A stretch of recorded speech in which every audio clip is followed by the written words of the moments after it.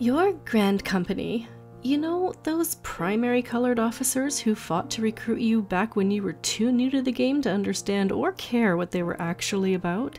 You probably chose one based on your favorite color, or your favorite city leader, or out of dedication to your home city. Or you panicked unnecessarily and did a ton of research only to find out that the general consensus is it doesn't matter who you choose for this seemingly permanent decision. But it isn't permanent. You're actually supposed to switch Grand Companies in the game and rank up in each of them. What else would the Warrior of Light do? And what else would make each city-state happy? So how do you switch Grand Companies? And when should you do it? Here's some info on it so you can make that decision for yourself. 1. What does your Grand Company actually do for you? The common answer is that now that Frontlines has changed to an entirely freelance system, your Grand Company does little for you gameplay-wise and is generally speaking an aesthetic choice only. Each Grand Company offers their own gear, their own chocobo barding, their own minions, and their own hunt uniforms. So these are the exclusive items you'll be after from each of them. On top of this, each Grand Company has their own achievements, which also offer exclusive items. And each has their own hunt logs, which give seals. Seals are also exclusive. You may have noticed in your currency tab that the company seals are not one currency, but 3. Flame seals, serpent seals, and storm seals. The higher you rank with each company, the more seals from them you can carry at one time. 2. Switching Grand Companies. At the rank of second lieutenant for your Grand Company, you can sneak over to the personnel officer of another Grand Company in their headquarters and let them know you're interested in joining their ranks. They will be ecstatic. They will give you a bit of a warning that you will be starting off fresh with them, and your rank, seals, and PvP levels of your previous Grand Company won't count for anything. No special treatment, nada.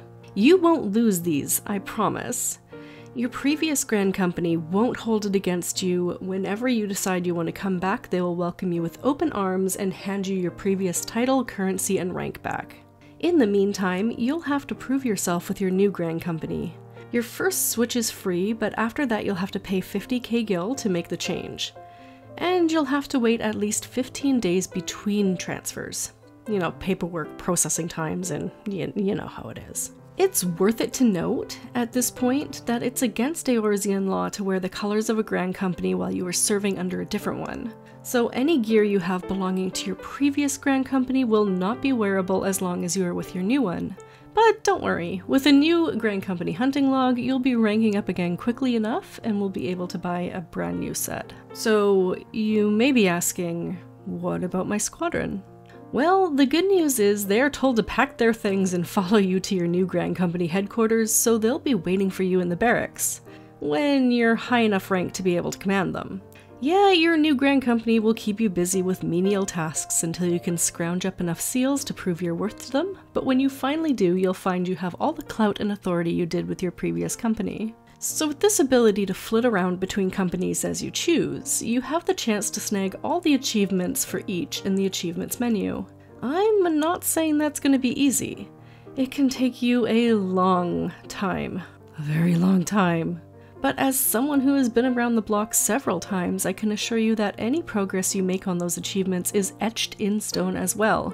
So anytime you want to switch back and complete them, you can.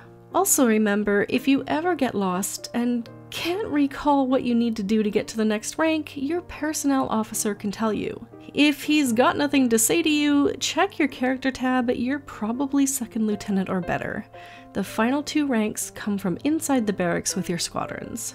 And yes, there are like 8 ranks above captain, but there's no way to get them. I've been eagerly awaiting these for years, but there's been no word about it yet. I know this isn't a complete guide to Grand Companies, but I hope it's enough of an overview to reduce some of your anxiety about your choice and to excite you towards the possibilities of exploring the others.